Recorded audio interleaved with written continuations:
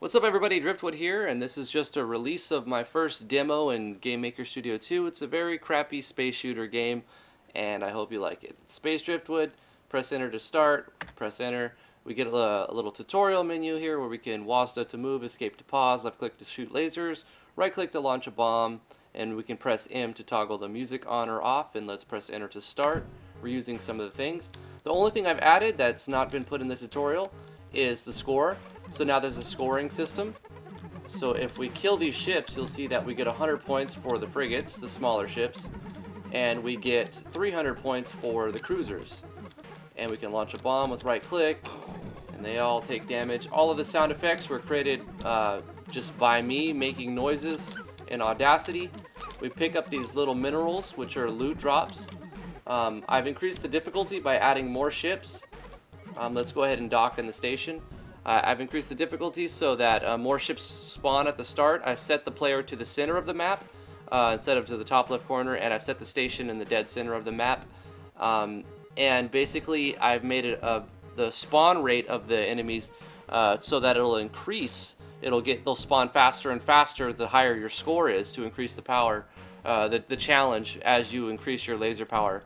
So if you don't have 5 minerals, you can't increase your laser power. It used to give 2. I set it to give you just 1 laser power to further increase the difficulty and add some playtime to it, because it'll probably be like a 10-minute game and you're done with it, you know. We can spend 1 to restore our HP back.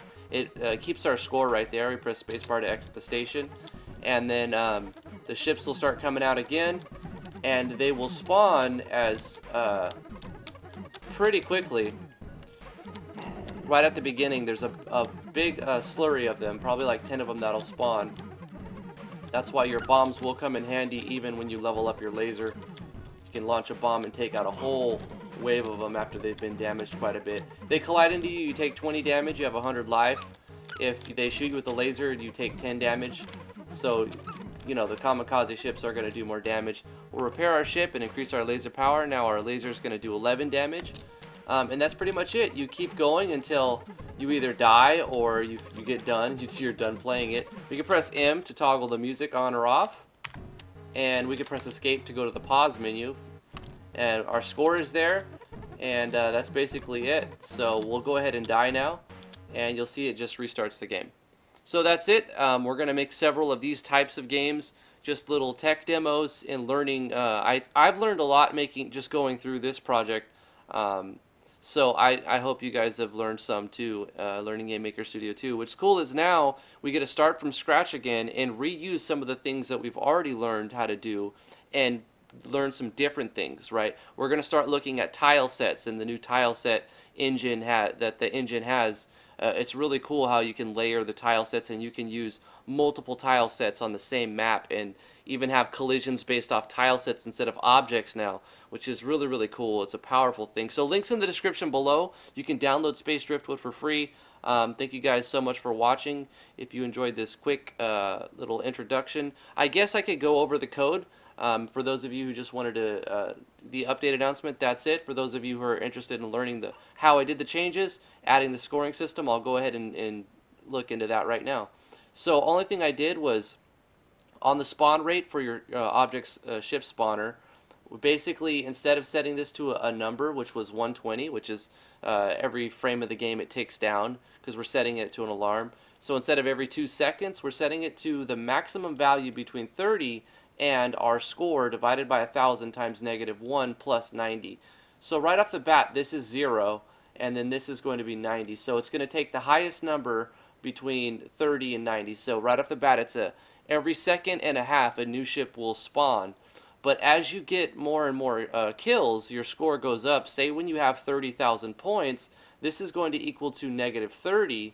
Let's see, 30,000 divided by 1,000 is 30 times -1, -30. So you have -30 plus 90, it's going to be 60, and it's going to take the highest 30 or 60. So after you have 30,000 points, it's going to spawn a ship every second. And then after you have 60,000 points, it's going to be, this is 30, so it's going to be what the higher of the 30 or 30. So it's after you have 60,000 points, it's going to be at maximum spawn. It's going to be 2 ships spawn every second. So that'll be a good challenge. and I didn't want to increase it any farther than that, so that's why I set it to using the function of max. So 2 ships a second is going to be pretty good, pretty good. So because of that, I had to add some new variables to object status. You can see that I'm using object status.killScore. So I created that variable on the status, and we'll look at that in a second. And also, I'm referencing, in order to add to our score, when we kill the cruiser, you know, we get, when its HP is below 0, we get its loot drop, destroy it, and play sound effects and whatever animation. Also, we're doing a with other, or actually with object underscore status, because we're changing kill score by plus equal 100. This is where I'm setting how much score I want to give for the cruiser. So the cruiser's getting 100, and the frigate's getting, I guess, I set them both to 100. I probably could just set that to 200 or 300 to give you more points for killing the cruisers. But yeah, that's basically it. I did the same thing with the frigate here. And the status, all I really did here was created a new variable, kill score, set it to 0 from the beginning. Oh, one other thing I had to do was, this is probably something you guys might have encountered before. You set all your variables up, but when it loads, it says it can't read the variable, something you've already declared. It may be an instance creation order error. So you might want to look at the bottom left-hand side here. You can decide what gets put into the game world first. So when we load this map, it's going to load the player first, then the status, then the smooth camera, then the ship spawner, and then all the ships. I had to move this around because it was loading the ship spawner before the status, and then the ship spawner was looking for a variable kill score in the status, and it said, okay, it can't find kill score because it's loading ship spawner before status. It was like this or something.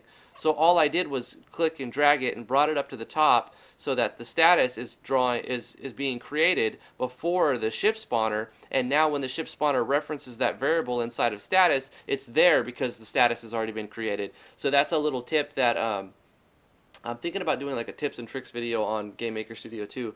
But that's for another day. That's really it for this video. Thank you guys so much for watching. Hopefully you enjoy these GameMaker Studio 2 tutorials and the release of the first little crappy quote-unquote demo. Let me know if you have any special requests. I'm still learning myself, but I've learned quite a bit in this first month or so using GameMaker Studio 2, and I'm having a blast. This is such a good and powerful engine, and I'm probably in the next tutorial series that's going to start, probably going to be like a farming sim kind of game, but very, very basic using programmer art. And then I'm also going to show you a few websites you can use to get free art to use in your projects, royalty free. So yeah, that's it for this video. Please give it a thumbs up if you enjoy this video and you want more GameMaker Studio 2 content. And subscribe to the channel if you're new here. I have lots of RPG Maker MV tutorials. I've got some GameMaker Studio 2 tutorials. I do first impression videos for your projects. I'll do first impression videos for your GameMaker Studio projects if you want me to do that. I've already got a ton of RPG Maker MV first impressions made, and people send them to me all the time. If you would like to send me your projects, please come check out our Discord server. I have a Discord server right here. Link will be in the description below. You can come here and you can promote your own stuff. If you have like if you want to promote your stuff, this is a channel where people come in and they can post links to their website, post links to their YouTube channel, and it's cool. I'm totally fine with that. Come in here and self-promote yourself. Links in the description for the Discord channel. If you're a Patreon backer, you get special roles to @ everybody and do text-to-speech commands. And yeah, there's not that many people online right now. 48 plus 6, that's 54, 55 people. We have a bot that shows really, really cool cat pictures. If you want cat pictures, or maybe it's oh no, it's like that. Yeah, and it just spits out cat pictures. So yeah, there's a thing. So come in. I'd love to have you guys join the Discord server. And if you, what I was getting to is if you want me to play your game, I'd love to do that. When you join Discord, just right-click on my name and click on message. It doesn't let me message myself, but like say that would be me, you'd click on message, and then you would just type in a message. You can send your Google Drive link or your whatever upload service you have. You can send me your game right here. I would prefer this method because it's easier for me to go back and find the link if I need to. So when you put a link in the YouTube comments, it usually gets flagged as spam.